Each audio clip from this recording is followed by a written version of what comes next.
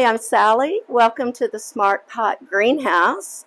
It's January. You are wanting to get started and the soil outside is cold.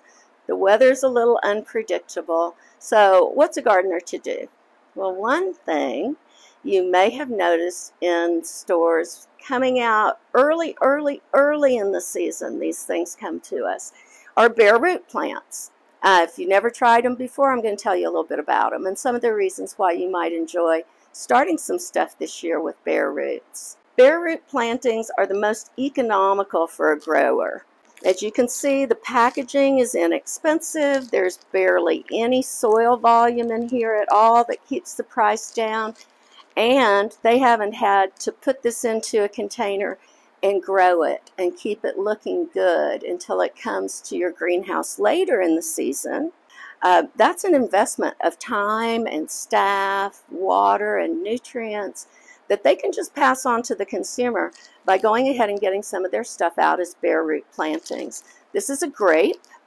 This is something that I bought because we've been wanting to do some grapes, but I haven't gotten my area prepared yet with trellising.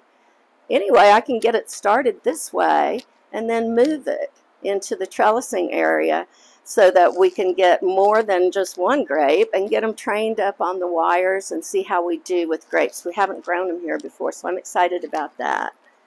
Another Smart Pot plant that gets absolutely rave reviews, we always recommend planting your blueberries in Smart Pots. This blueberry, which is a variety I've been wanting to try, Climax, you can see it's under 10 bucks. So it's an easy way to get started, save a little bit of money. Later on in the season you want to splurge for some bigger plants, go ahead, add to your garden. But if you want to get started, this is a really good, convenient way to go. Something that I'm not so familiar with are strawberries as a bare root plant. This says it's got 10 plants for $5. A pint strawberries probably going to be between $4 and $5 later on when you get out there and find them. Probably in a month or two you're going to see them and they're going to be gorgeous. But what about getting some of these started? Strawberries are perennial in most climates, so I decided to get some and we'll see what they look like. We've had some fun with our NoCoco liners in hanging baskets and plant stands. So I've put some soil in here and moistened it. So let's see what we got here. This is really cool.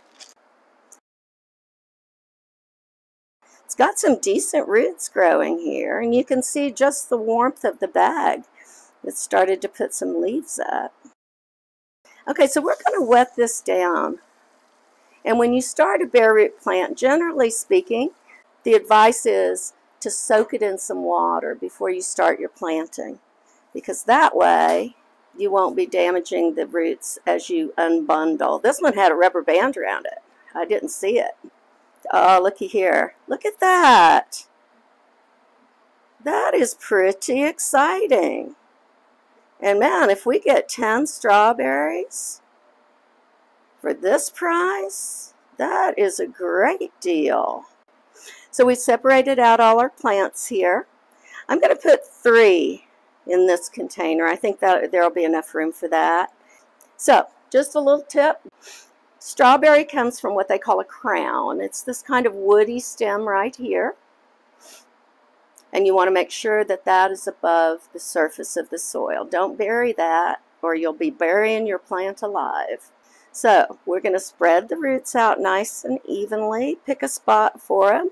Go down just a little bit. And what I like to do when planting strawberries, I've created my little depression in the soil. Now I'm going to put kind of a little hill right in the middle of it. Just like that. And that way I can set the crown of the strawberry on top of that little hill. I know it's not going to go too deep.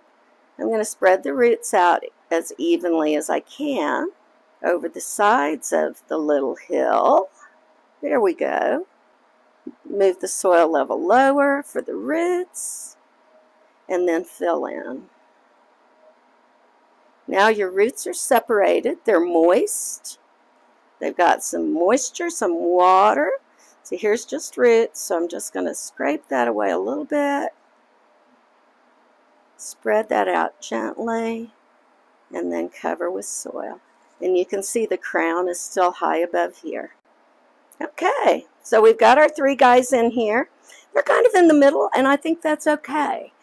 They will fill out all along here with leaves. That gives plenty of room for us to direct the berries over the edges. I'll put a little more soil volume around the outside, not around these little guys, because remember, we don't want to bury that crown. And then we'll water them in. I think for this one, I'm going to put a little hay on top as a mulch to just keep a little moisture in, because remember, hanging baskets will dry out more quickly than anything that's in contact with the ground, just because all the sides are up there in the breeze all the time. So until it warms up a little bit, you might want to leave this sitting on the ground outside, and then hang it up when it gets a little bit warmer. But I think these are going to be a fun, pretty container. I can imagine them on a porch, on a railing. And like I said, my goodness, that is an economical way to start a strawberry bed, especially if you're wanting to go a big strawberry bed. This would be killer. Save you tons of money and get you an early start. So thanks for watching. We do hope that you subscribe. I'm going to tell you a funny one. I told my mother, Mom, subscribe to our YouTube channel. You're not getting all the videos because you're not subscribed. And she said, well, how do I pay for that? I said, it's not like a magazine subscription, Mom. It doesn't cost you a penny. Just touch the button to subscribe, and that makes sure that when we put out a new video from Smart Pots, you won't miss out. Send us your questions, your pictures, info at smartpots.com, and happy gardening.